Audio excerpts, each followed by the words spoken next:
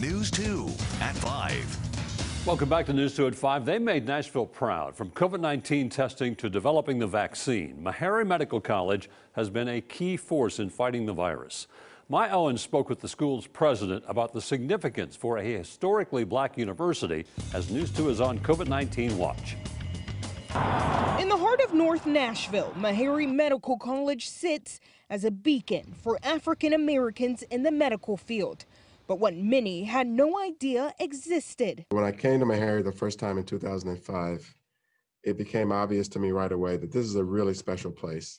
MeHarry has been vital in the fight against COVID-19. President and CEO Dr. James Hildreth has been at the forefront of the pandemic, serving as a member of Nashville's coronavirus task force, offering a consistent voice to slow the outbreak. There are people who in Nashville prior to March of last year didn't know that there was a MeHarry. But he says it won't come easy, convincing the very community that he has served for the past 5 years.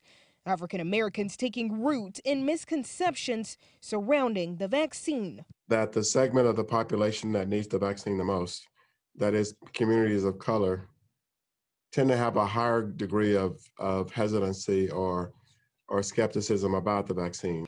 A history dedicated to helping the community dating back to 1876.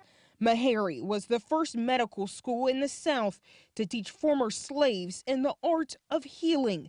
Their motto, worship of God through service to mankind. Quite honest, I had never quite experienced anything like it in my professional experience, but I'd never been at a place where the spirit of commitment to an idea was as powerful as it was here. Thrust into the spotlight, students at MeHarry Medical College have been working on the front lines, creating a COVID-19 vaccine trial and setting up assessment centers throughout Nashville, working to take care of those who have been historically forgotten and mistreated.